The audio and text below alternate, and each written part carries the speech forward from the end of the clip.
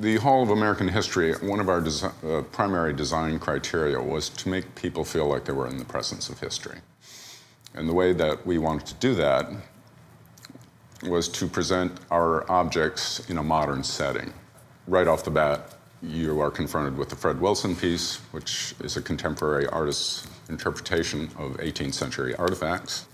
Behind the Fred Wilson piece are the columns, and we integrated imagery into those columns. And there we wanted to highlight our collection, the diversity of our collection, the breadth of our collection, presented in a contemporary way because of the long vertical format of it, that we are cropping things in a different way. For instance, we might take one painting and show 6 different views of that painting, or 6 different parts of that painting. We wanted to do something in the middle to kind of liven up the space and give education an opportunity to, explore the collections, use them in educational programs. And so we came up with this idea of floor cases, and we kind of viewed them as portholes into history, because everything that is in the floor cases was found in the earth. And New York Historical Society was actually one of the first people to do urban archaeology.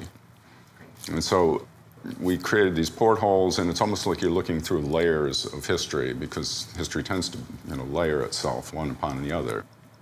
On the east wall of the hall, we have an exhibit about the founding of New York, the destruction of New York, New York's rising from the ashes, the birth of culture, represented by this institution, which is the oldest institution in New York City.